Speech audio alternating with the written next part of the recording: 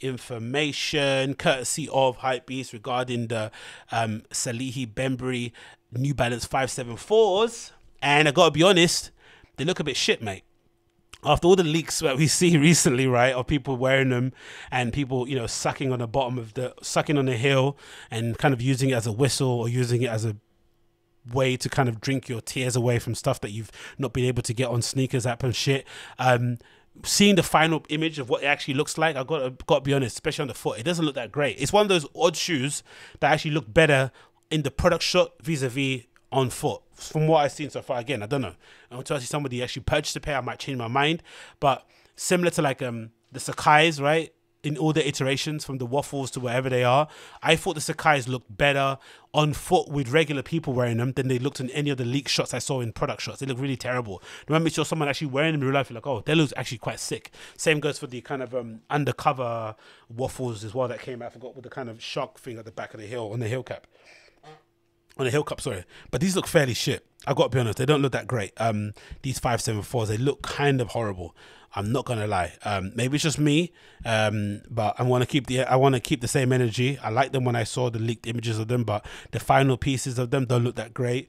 The clothing looks pretty interesting and cool. I think I'd wear some of these hats to go running in and shit. The outdoors wears, again, for him as a designer, I think it's cool that he's always kind of trying to do different and interesting things. That's always really cool. But that colorway of that shoe basically exposes how maybe terrible they do look, because the grey is obviously the best color, the grey colorway of the 5 is the kind of classic New Balance colorway, but this color just like, it makes them look, again, they're really bulbous, which is not an issue, but just in terms of aesthetically looking, they just don't look that great. I don't know, they just look, maybe it's just me. This color looks quite nice. It's kind of like Atmos vaulty pinky sort of colorway, looks really nice in that regard, but again, he's not really styling them the best. And then this one just doesn't look that great on the foot, man. I don't know, maybe it's just me, they don't look that nice. I don't get the, again, I don't know what this is about, whether or not it's a sneakerheads, you know, commence or unite sort of whistle in the back of the heel. I'm not sure what's going on there, but as just the pure first impressions on foot, they're a little bit underwhelming. I have to be honest, a little bit underwhelming from all the leaks we saw. And that usually is the issue when you leak something for so long, right? Like when people finally do see them, they either get fatigued or they just get like, they just convince themselves out of getting them because they're probably not going to get them anyway, right? That's it.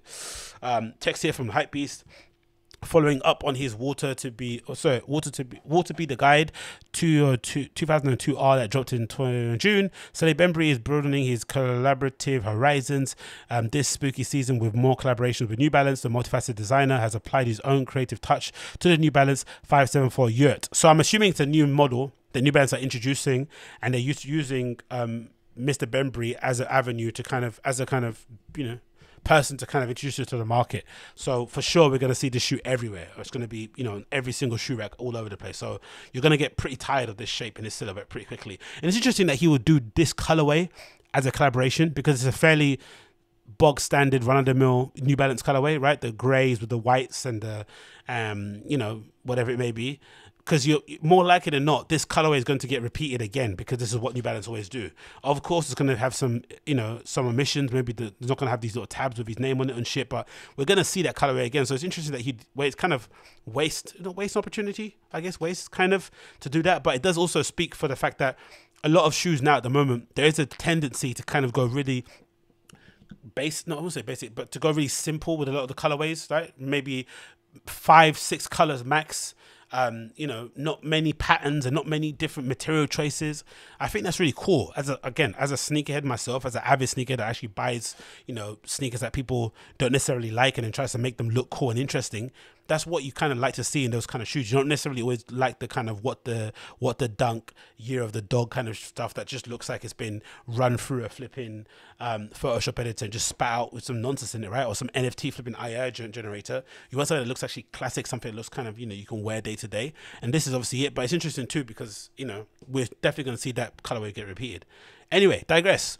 The shoes of this assortment are certainly the headlining products.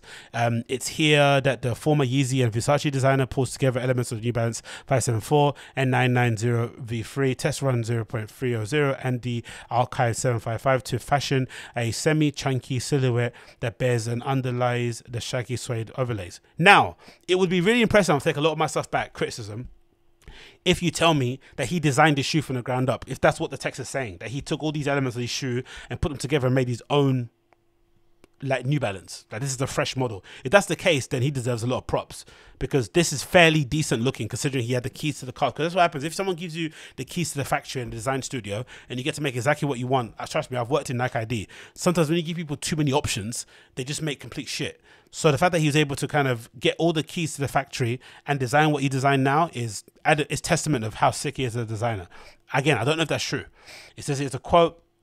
It says, you already need many different tools when venturing outdoors, says Bembury. The New Balance 574 Yurt was created so that you don't have to worry about remembering every item, because we've merged two into one with a whistle on the sneaker. Weaving this theme into the camping video makes me excited to see how my audience takes the campaign at face value and choose to Yurt. Okay, so it's a whistle that you could use to what? Alert the police that you're getting eaten by a bear or something, or to tell the bitches where to come, or to alert the boys where the drinks are at. Like, what is that whistle for? But I guess it's going to be used in all different ways. That's going to be more interesting to see. And also at the kicks, there'll be a range of tees, hoodies, pants, and caps that are designed with Salehe's signature fingerprint graphics and hiking-inspired colors, along with a batch of trail-ready accessories. Mark your calendars for an October 22nd release via New Balance, and note that the kicks will retail $150, which is pretty decent, man. Apparel cost between $60 and $140. These are props for that. Good on you for creating stuff well priced that people can get a hold of, and accessories are priced at $30. Okay, cool to see.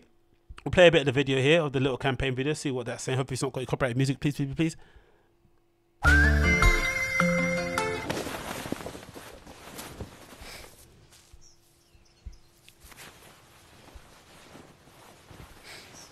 That's like Jesse Yurt that all the girls like, innit? Yeah, all right, cool. Jackets and stuff tied in. The jacket looks nice.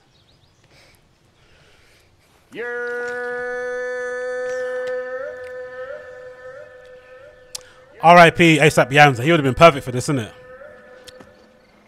You heard? Yeah. Oh, that fleece looks nice. So does the cap in it. I'm not gonna lie. The stuff looks much better in motion, innit, than a still image. I'm not gonna lie.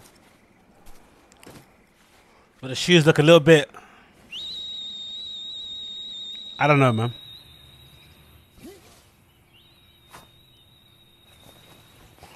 When the bitch is cool, it's like, that's like when that text is in it, when the girl says, I'm on my way.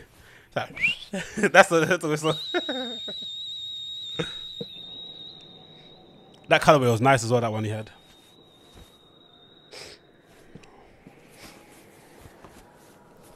It's a pretty sick advert, I'm not gonna lie. The jackets are sick, man. The coats are mad looking, innit? Oof, that's tough. Oh, that colorway is hard. I'm not gonna lie. I take it back. That colorway is hard. That other one's hard. That white and pink colorway is fucking banging. That jacket is my favorite, I think, of the whole collection.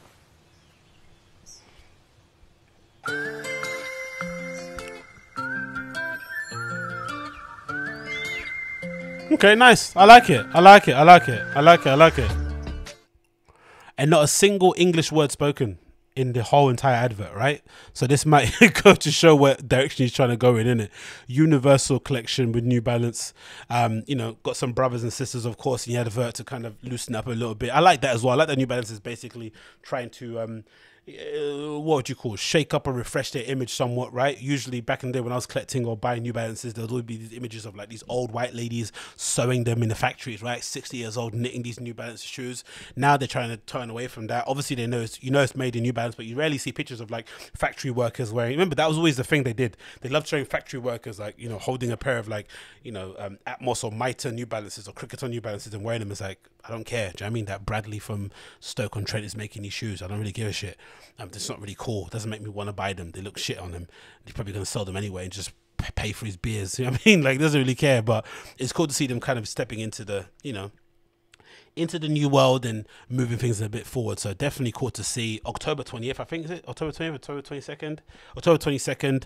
Again, price $150 US. Nice pricing, great colorways. Again, the grays I'm not really that big of a fan of. I thought they don't look as great as they should be, but that colorway there, that pinky one, that one there, ooh, that one's banging. That one's tough. Let's see what Guam. And again, the jackets and the coats look sick.